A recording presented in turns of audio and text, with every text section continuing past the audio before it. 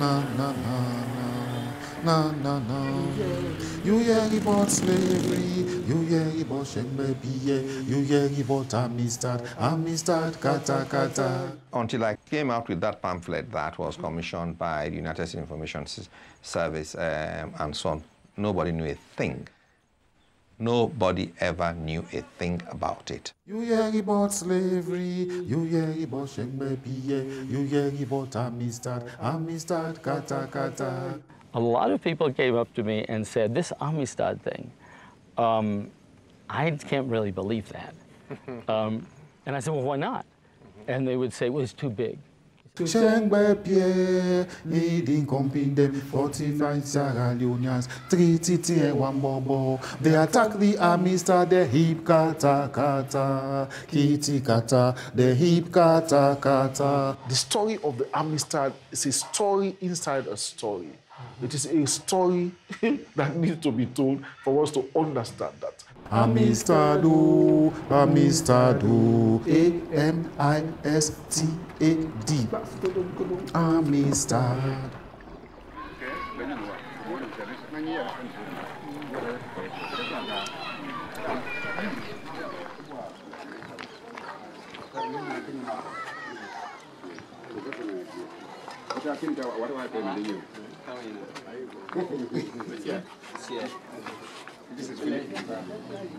Ngala con laji.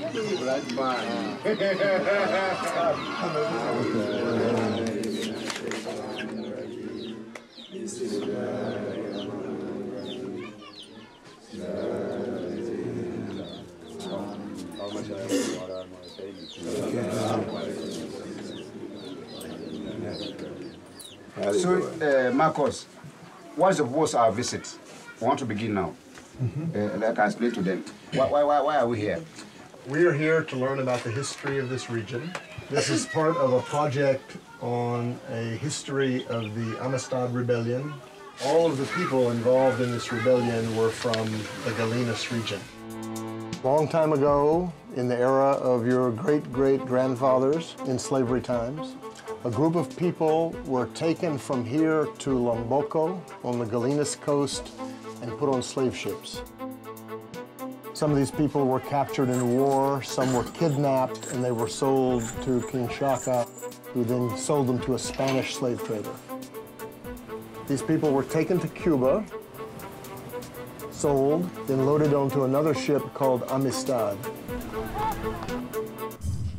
These men, mostly men, 4 children, made a revolt on board the ship and captured it. The ship sailed to the north, to the United States, where they were captured and put in jail. They went to court, and the question was, should they be sent as slaves back to Cuba, or should they gain their freedom? It was a big surprise. The American court ruled that they should be free. 8 months later, they returned to Freetown, and many of them returned to their families. This was a very big event in the struggle against slavery. We want to know if you or the elders know about Sengbe. I'm a traditional historian who works with documents.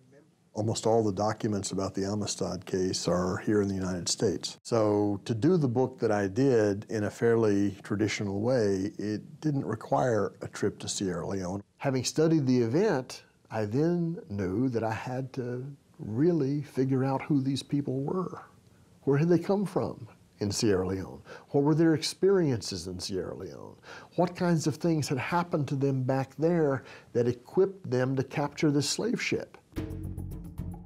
Between 1750 and 1850, slavers forced 250,000 people aboard slave ships in the ports of Sierra Leone, ghostly vessels full of lost souls bound for the plantations of the Americas. A person very knowledgeable about that country, Conrad Tuchscher of St. John's University, said, let's take the book to Sierra Leone and talk to people there about it. We recruited his colleague Philip Misevich, another Sierra Leone specialist, to join us. Both Conrad and Phil had helped me a great deal in writing the book, published in 2012. Now they helped to organize our trip to Sierra Leone. have guest house in Puerto Rico. Yeah, we can sleep in Puerto Rico if you want. You can't just show up there and start that kind of work. We needed connections. We needed a connection to someone like Tazif Karoma, lecturer in linguistics at Fura Bay College. Tazif himself was from this region, southern Sierra Leone. He knows all the chiefs. He stays in touch with them. We came into a situation in which we were trusted. Tazif is an amazing on-the-ground guy. He knows how to address problems that come up in the midst of field work, which are frequent. He has essentially played some and often a great role in every scholar who's done some sort of work on Sierra Leone for the past probably 3 decades. We were also very fortunate to have 2 skilled and knowledgeable drivers, Cherno and Jibril, and a very well-known filmmaker from Freetown named Idris Kapanga.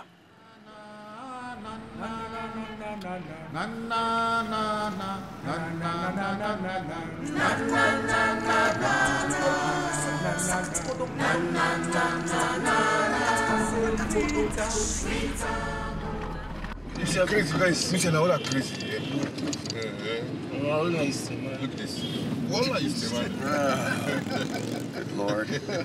I would have an ulcer. You may still have one.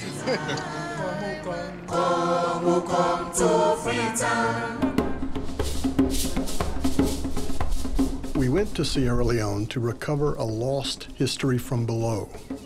We wanted to deepen our understanding of the uprising of 1839, especially the Amistad rebels themselves. We wanted to make them real as people, as makers of history. We wanted a visual sense of the countryside, a feeling for place, their world, before the ordeal of enslavement. We wanted to restore the essential African side of the story. That was our objective.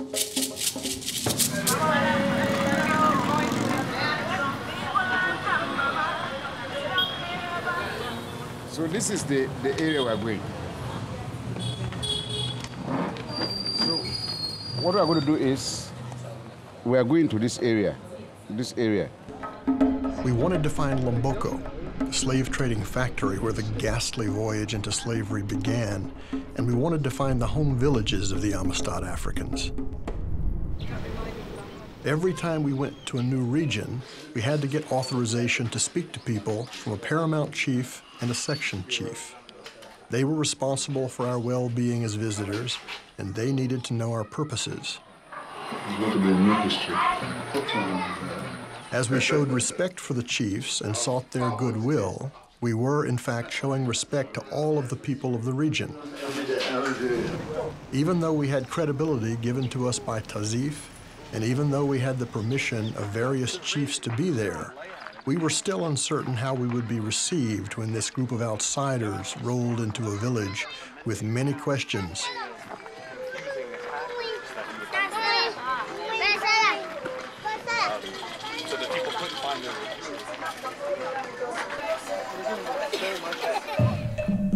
Discussions with the elders were challenging.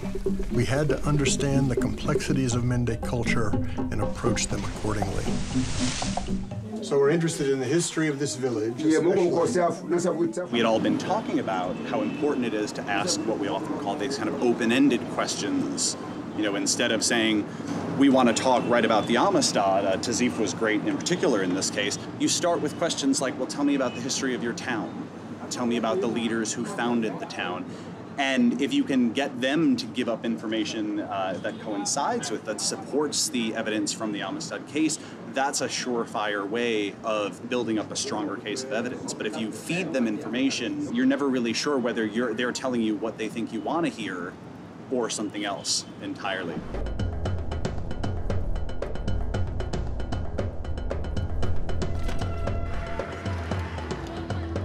We were in search of Sengbe's home village, and Conrad had the exceptional idea that he should talk to people who really knew this country by driving around in it. We consulted lorry drivers and took a map, went to a local station in Kenema, and had the help of some 20 lorry drivers who all, put the points for us and showed us where we would look. And I think this was actually the key to figuring out which region Sengbei came from. We still have more work to do on this, but I do feel that we eliminated some of the other sites of the same name, and that we were really in the right place.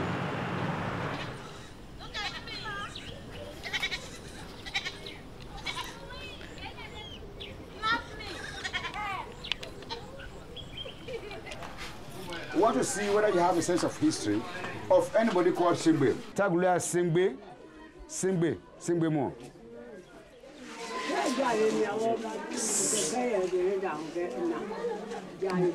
Sengbei lived in Jawe. She had it from her father. Yes, he said he was a very strong man. He was a very strong, what her father told her. He said he was liked by the warrior, the leader. He said Sengbei was released. He went and he was released. Does she know what happened to this man eventually? She's saying that, well, she's too old now, she cannot remember.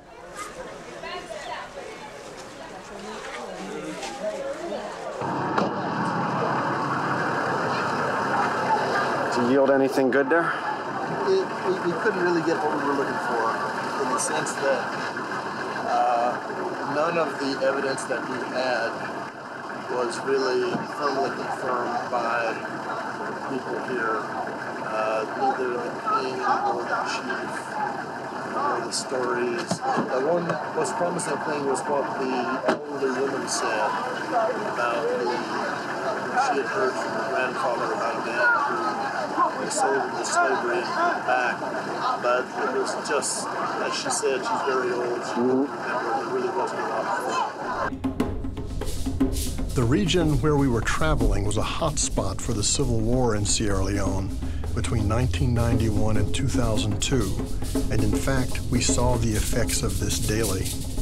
We saw it in village poverty, in recently filled cemeteries, even in the roads which were rutted and bombed out to prevent the transport of government troops. Long-standing poverty caused by the slave trade and British imperialism had been made worse by war.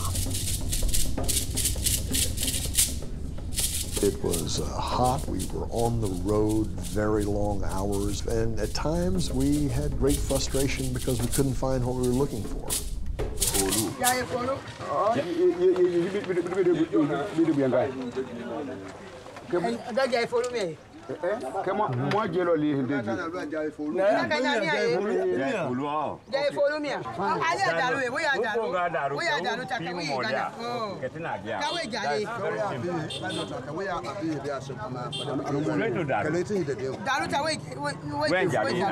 Shortcut this area. We have to sit in a canoe. The canoe's not good for the equipment, the filming equipment. Not advisable. After Daru, yeah, so we'll go to Daru. That sounds good. Okay. We're going to pay a quick visit to the Paramount Chief. So just you going? No, he wants all of us to go. There's no way to deny that request. The Paramount Chief's here in Chebwema, too. There was no way our map reading was going to be anything other than a communal event. Yep. So we learned something.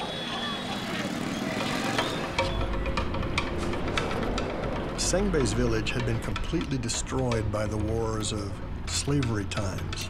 So we were eager to ask people about a place an American scribe wrote down as Mani. Thank you for greeting us in your village. Yeah, I said, welcome.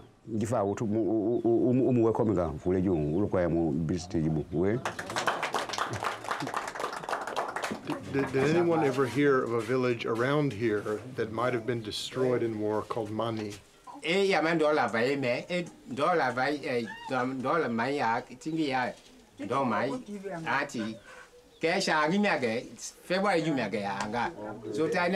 They had a very good historian here. He's talking about.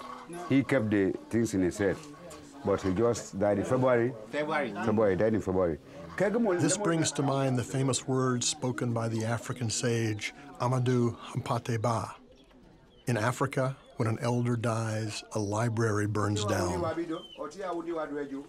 if they had known anything here that made us think that this was the region, but there was nothing. There was nothing. It's clear this is a relatively new town. Yeah, exactly. When they were reciting the genealogy of leadership, it went about 3 generations. That is it. Everybody else forgot.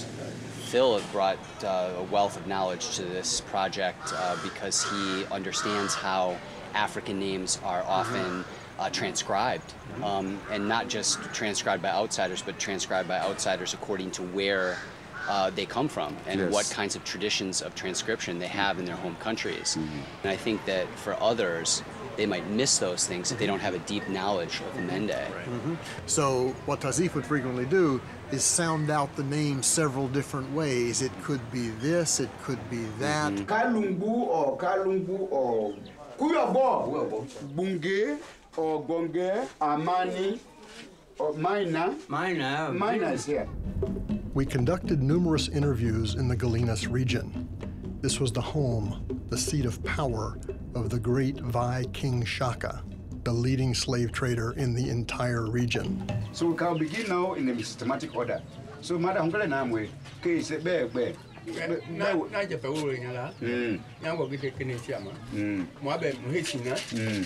Mahugama and they were. Gagina to open them. Oh, okay. Hold it.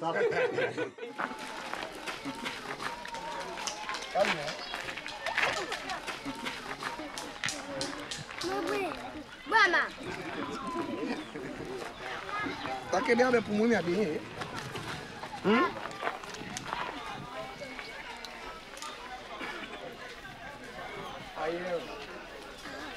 Tabibi.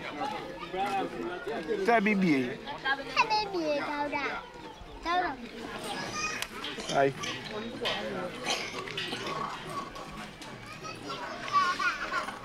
Your crown will Uba. Tamia or Prince Bana on Weka, Yemia.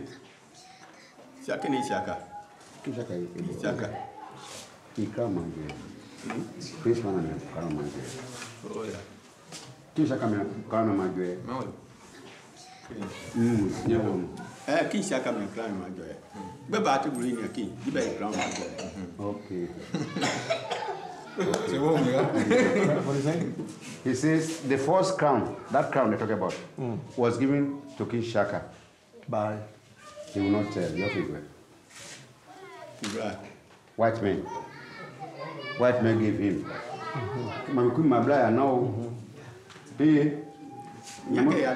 Tazif, could you say something about why those people were so suspicious of us? Because they did talk to us, but there was a tension there that we didn't find really anywhere else. Well, they thought that we are come to collect the crown. So the crown is important to them as a symbol of the continuity of the Masakwe lineage. Which is still a powerful family. Yeah. Still a powerful family, but not out of power now.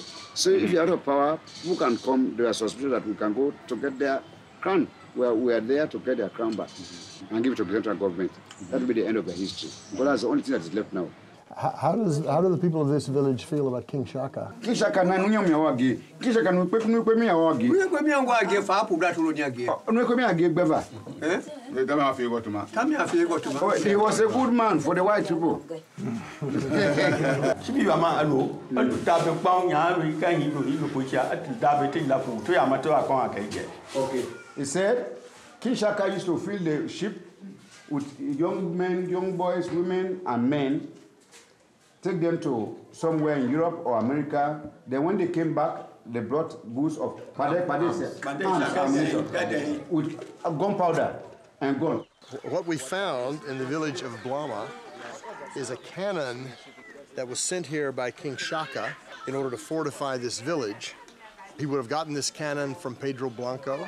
So this cannon probably goes back to the 1830s, right around the time that the Amistad Africans were captured and shipped out of Lomboko, which was owned by Pedro Blanco, the man who provided this cannon. So this demonstrates the dynamics of the trade. Ask the speaker if there are any other things in the village from King Shaka's time.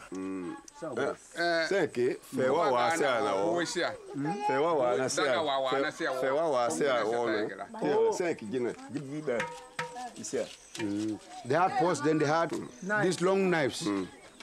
Very long knives. The war knives were here. They are taken away. Interesting. There are several of them. Interesting.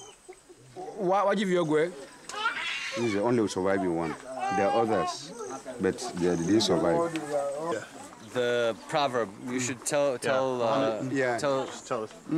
this man right here with the proverb. Okay. Whether you sleep 1 or 2 nights, when you are going back, they give us a small token to keep the fire burning. Because we have been taking that. Koti means fire stick. The fire stick, they cooked for you using wood. Somebody has to replace that wood so that the fire can keep on burning. It is an ancient tradition in many parts of Africa for those people who come in search of something to provide a gift to those they visit. It is a courtesy. It shows respect for knowledge and appreciation for their willingness to share it with us. It also sent a message to all of the younger people of the village. Look at these people who have come such a great distance to speak to our elders. Gendema, which was the seat of Shaka's sort of empire, was incredibly wealthy based off of the slave trade. And one of the interesting points about visiting it now, it was so inaccessible. Roads that were virtually closed, driving through high grassland area where you couldn't even see the road ahead of you. And upon arrival, just the absolute feeling of poverty in that area. Now, part of that, of course, is from the more recent Civil War, but I think there's a deeper story to be told about the transition away from the slave trade in the 19th century, which ultimately led toward the decline of Gendema. We are in a place that is very important to the Amistad story at this moment. This is really the center of power for the slave trade as it existed in 1839. King Shaka's armies would go out into different regions. They would capture entire villages. They would all then end up at Lomboko. And as he expanded his empire into the interior in the 1830s, this is the point at which those people who would eventually be on the Amistad were caught in its catchment area.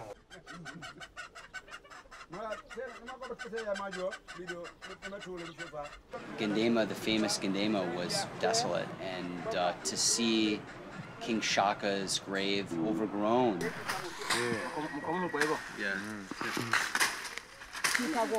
I don't know the number of people who are buried here, but the person I know that was buried here first was King Shaka. When King Shaka was chief, there was another man called Amalalu. So he left Gendema, where he had grown up, Amalau, and came and founded a town here called Bangoma. Just Bangoma Masako, just about 3 miles from this town. We'll visit there.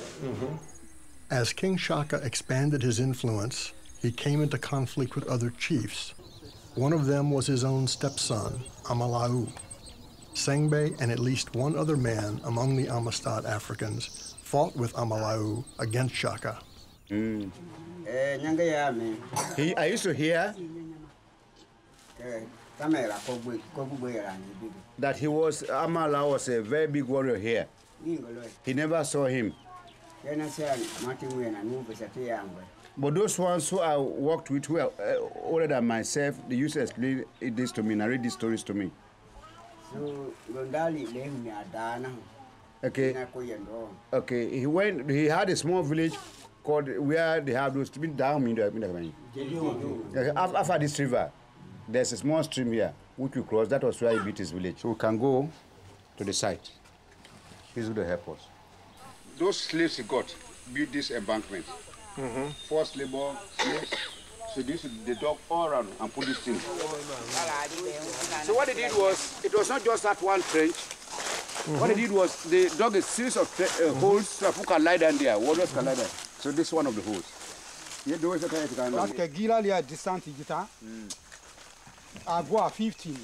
He may have had about 50 such holes where the fighters or the warriors would lie down in case the other one was breached. You have to walk. You have good shoes. You also have good shoes. I don't have good shoes. In doing history from below, what I always wanted to know is how do working class people experience history? How do they shape it? How do they contribute to the active making of history? And the Amistad case is a perfect example of that. Capturing a slave ship was very hard to do. Hundreds upon hundreds, if not thousands of people had tried to do that, and the overwhelming majority of them failed. So why were they successful? How did they do it? So the very first thing they would have done is to elect a leader. Professor Ernest Ndomahina is a senior member of the Wundi, the Mende Secret Warrior Society, and a repository of extraordinary knowledge about the culture of Mende warriors. Or they could have asked questions around. So who among us has any war experience? What would be the qualities or the characteristics of a great Mende warrior? Then we are better that year, man. We are Magama,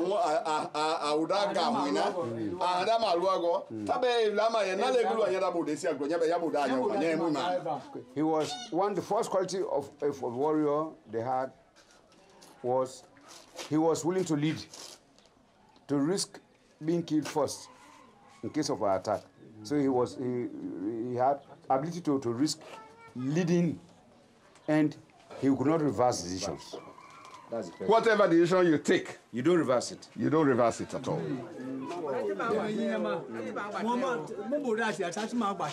Okay. You must have some cultural talisman in your neck or somewhere in your body. You should always have it. So every leader has it. Like even this last war that we in Sierra Leone. We are having some Muslims that they can go and then do some cultural performances on your body, on a shirt, then give you some certain things. If you have it, they can even point gun at you. Nothing will happen to you. That's because we usually do it. So in the olden days, they were having almost the same thing. The most experienced person in war would be chosen as the leader? As the leader, yes. Well, this was Singbe. He was the leader of the rebellion from the first moment. What does Chief Lamin see in this image? What does he think about this man? They feel so happy and proud whenever they see such a man. Although he's not alive now, but we feel proud of him. All of the historical evidence says that Singbe was a great speaker, a great orator. And sometimes he would speak before a great crowd of Americans. And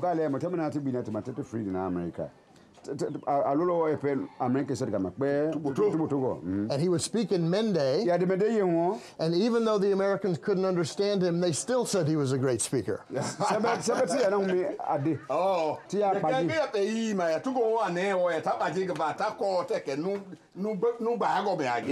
the hold of the Amistad, you had Mende people, mostly Mende. You had Bandi, you had Temne, you had Gola, you had Kono, Sherbro.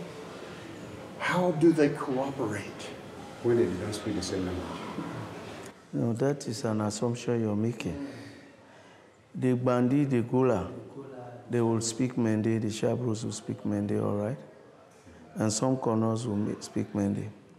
But there is one other common strand you've not seen. What is that? They are all members of the Poro. Being a member of the Poro society is a secret society, but it goes across tribes. And all the tribes you've called all have it. They also had certain things in common. The secrecy, the oath, and the loyalty to that secret society could have brought them together. The Poro society was central to the rebellion. Central to the rebellion, central to their ability to organize themselves. It goes across the tribes. That's the point, because there were 9 or 10 different ethnicities in the hold of that ship. Do you think in, let's say, Mende country, in the villages, there is any surviving memory of the Amistad story, independent of... No, not really, not the Amistad story as such. but it is known that there are warriors that were captured and came back.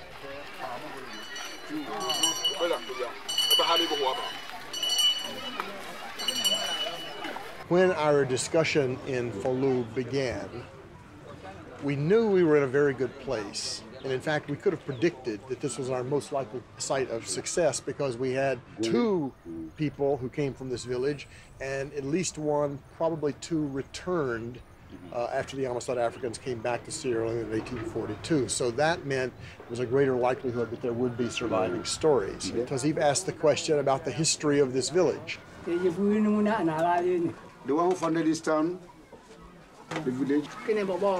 Bobo, Chief Bobo. And we had in the record that both of the Amistad Africans had said that their king was named Bobo. So at that moment, I knew we were in the right place. Now, we had not yet told the people there that this is why we were interested, nor that we had this particular warrior king in mind.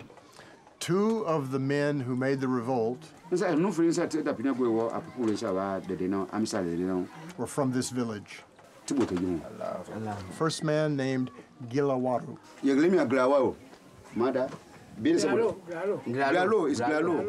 The second man's name is Fabana.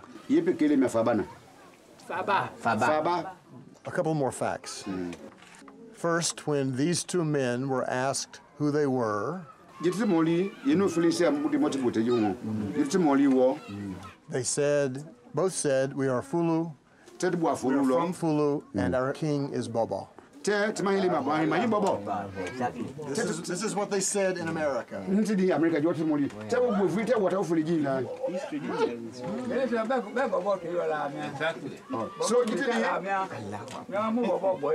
we did get to that point, there was this electrical current through the entire group, and I will never forget the look on that elder's face. His face lit up with the recognition that this was one of their people, because they had a common king, and this is the African way of reckoning history, of remembering the history.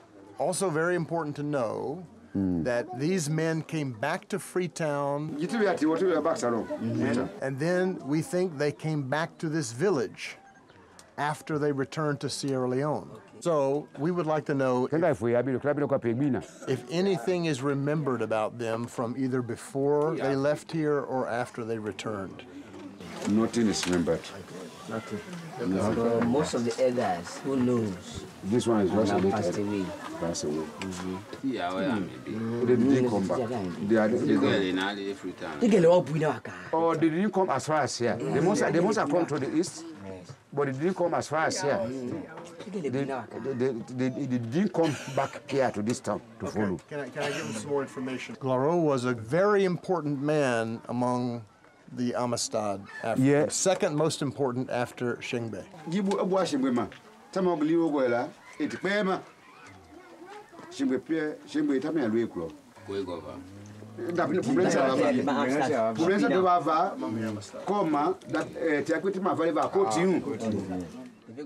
worked as a trader and traveled very widely around this area.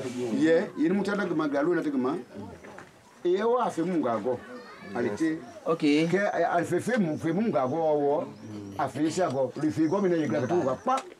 Spoke Gola, Kisi, Vai, many languages. So because of never me,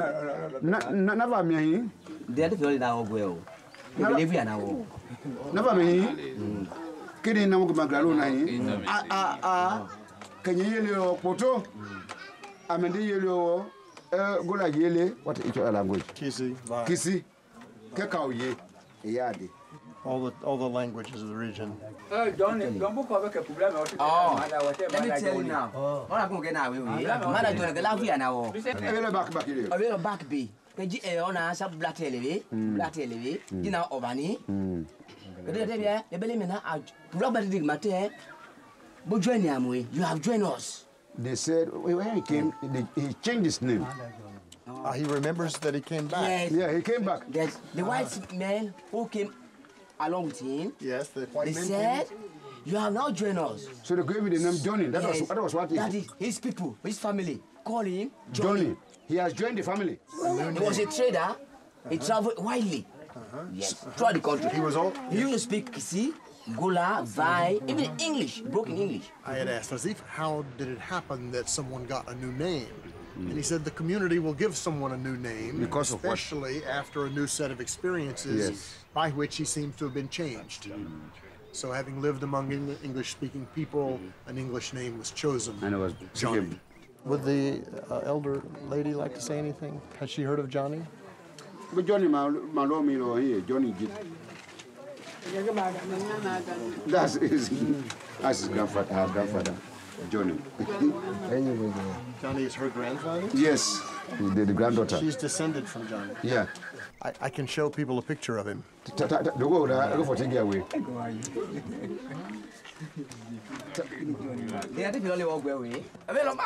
He came back. He came back and became a chief. Okay. Let me show that. Which one? This in the middle, right here. This is the man right here. Aquile. This is the man. He was short, he was very strong.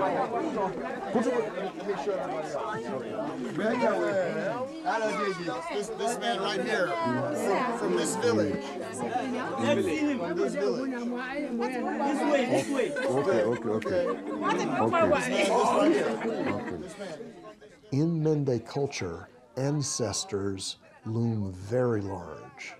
The spirits of ancestors are considered to be live and present, literally on the landscape, part of everyday life.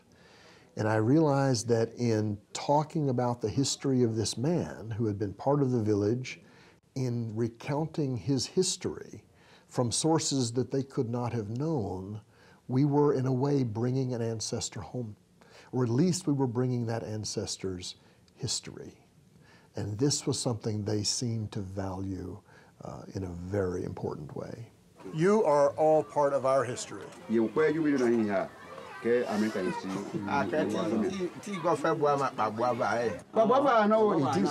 for purpose of retaliation. He fears you are not taking the history for purpose of retaliation. I don't understand. You don't understand. You are getting all this history, you get all the facts, and you go and prosecute them. And in that moment, I felt that the ghost of race and slavery and colonialism was literally hovering just above our heads. No, you never not history. I'm a teacher. That he would worry about this event that took place more than 170 years ago, that there might somehow be consequences, negative consequences, punishments for him and his village in the present. I thought that was a powerful statement about the history of Sierra Leone.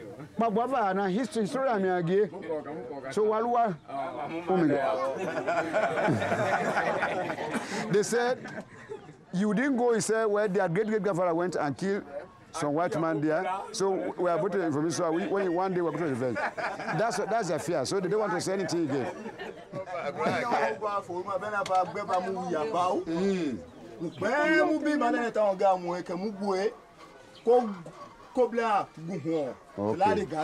You say they are fearless and brave in this area because they all know they came from warriors. They don't speak. That's why they are. That's why they are brave. They don't speak low. When they want to speak in public, they speak. Everybody should hear. You want to visit Bobo's grave? Yes, Bobo.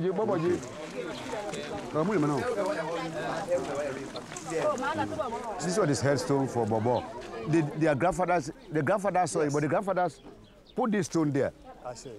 In many cases, it was disappointing that there wasn't much memory of the Amistad case or even of what they called slavery times.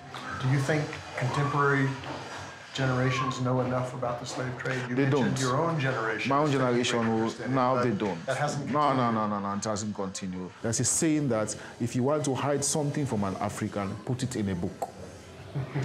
Are there reasons to think that people should be studying the history of the slave trade?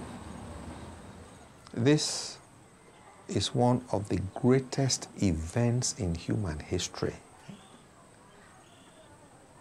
It's great. Its legacy and ramifications are with us and are going to be around for a very long time to come.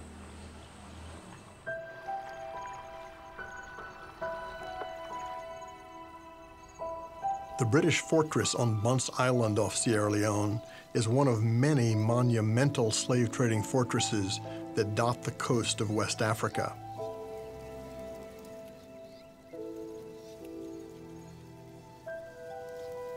It is haunted by the spirits of thousands of people who, in utter terror, passed through. For almost all of them, this was the last place they would ever stand on African soil before they were loaded onto slave ships and carried to South Carolina, Cuba, or Brazil. The fortress on Bunce Island symbolizes the moment when the slave trade was a legal, lucrative business that actually drove the Atlantic economy for a couple of centuries, providing the bodies whose labors on New World plantations would create unimaginable wealth.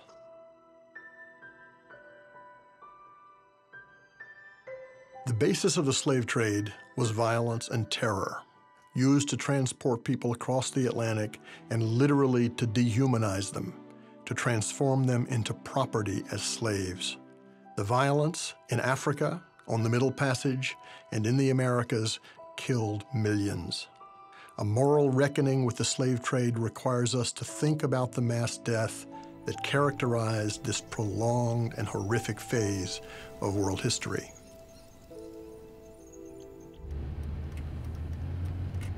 We wanted to find Lomboko, a slave trading factory where all the rebels were incarcerated before they were loaded onto slave ships. Other researchers had been looking for it for nearly half a century. We wanted to experience that place.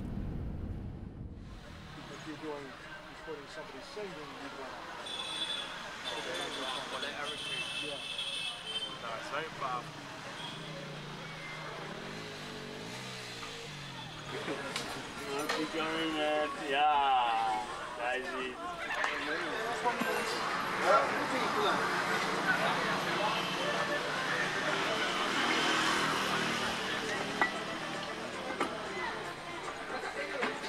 Okay, let's go. We spent the days in southern Sierra Leone hearing from various elders that our hopes of finding Lomboko were futile. Lomboko is just the name of a river. Transit point. A transit point. So Lomboko means a place where you come from and get well soaked. You see, everything has turned to bush. People have lived there for more than 100 years. They have left there more than 100 years ago. So there's nothing left there. And we were discouraged. We stopped in a small village, and Tazif got out of the car and began to ask people. What have they ever had? They heard of this place. Whether they have now, but ever their grandfathers have ever had or told them of a particular area called Lomboko. So we went to a village which is very close, you see, to determine, have you ever heard about this village, a place called Lomboko? Two fishermen, they are about 18 years old. They get a living that whole mangrove area. They told us, it's that simple, we know about Lomboko, it's there. They said, take to Mina. So, this is the island. Lomboko is the island. So there's a river here. So, they are fishermen, they catch fish here. So, when they come with their boat, they stop here and climb the island. It's abandoned now. And what do they find?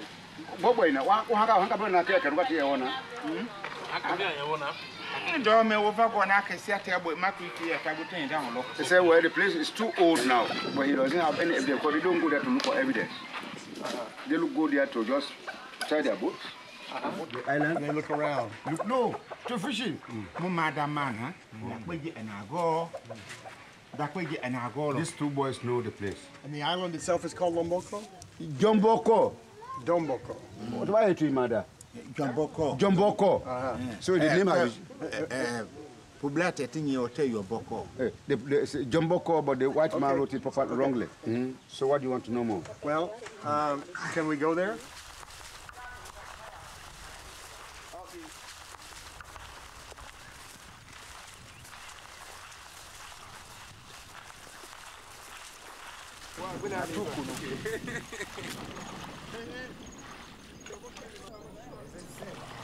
Yeah, it's safe. 2 at a time or 3 at a time. But you can always swim. If you want, if you like. Yeah, we can sacrifice one person for crocodiles. Oh, you have crocodiles in the river? Yeah, of course. And you're going to and the canoe will capsize. No, let's not assume that. Well, I don't think it was wise that the three of us climbed in the same canoe, given our combined weight. But we managed.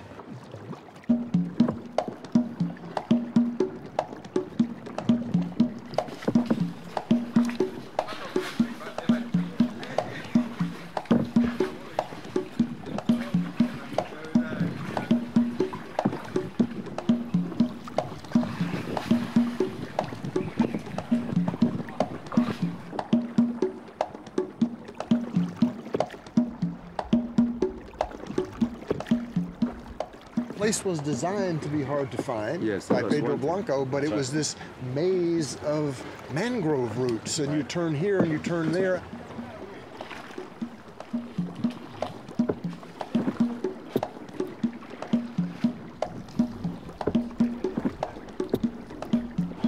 It was exciting. We were taking on water at one point. That's right.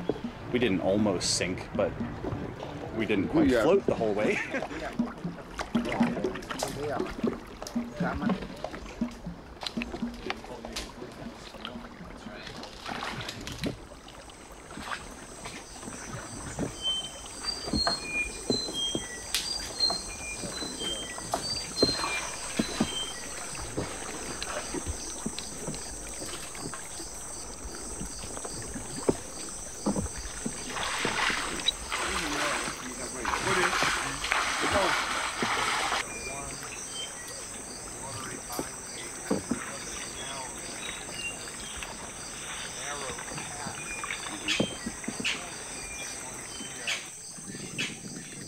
It had taken us almost an hour by canoe to get from the riverbank near the village to the actual island.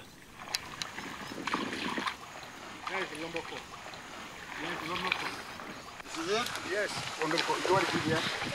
There's no sun here. The slaves. To create a beach for landing. That is it. So the sun is still here. When we arrived on Lomboko, we saw immediately that this island had a sandy beach unlike any other. Pedro Blanco used slave labor to build a landing place for the canoes of African traders when they arrived with slaves to sell. So you can see the sand here is different from the other sand. The other very place is small. A lot of mud. So, but what Pedro and the slavers, when they built the camp here, did was they forced people to bring sand from the sea. 2.5 miles. 2.5 miles. We have reached a major destination in this trip. We came here hoping to find the elusive and important Lomboko. Lomboko symbolizes the illegal phase of the slave trade. Great Britain abolished the slave trade in 1807 and thereafter turned against it, patrolling the West African coast to intercept slave ships and to prevent their delivery of slaves across the Atlantic. Lomboko was therefore not a huge building of brick and stone, a monument, but rather a bunch of hastily constructed slave pens that could be abandoned very quickly if the British should show up.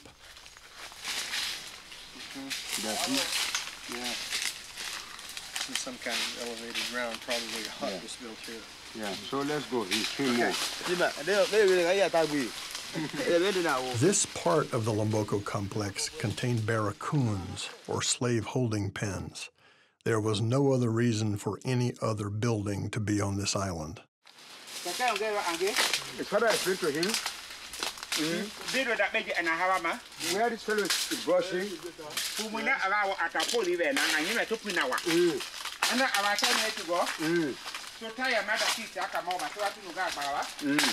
What's he saying? What he did was when Pedro came, he came very late at night, so he used to put up a canopy. This was a place he first put a lot of sand here, That's why I put the canopy where he lay down under and sat and heard meeting with King Shaka. That was what his father, his grandfather told him. He would meet King Shaka here. Yes. They brought sun. Lomboko was the heart of darkness. Tales of its horrors traveled up and down the African coast. Canoes full of slaves being transported to the slave ships, overset in the rough surf, and as the bodies tumbled out into the water, they were ripped apart by sharks. After one such incident, the waters around Lomboko glowed red with blood as far as the eye could see. Foundation right here, another raised up, you can see it. You basically see it's like rotted wood. Does the chief know anything about Sengbe PA?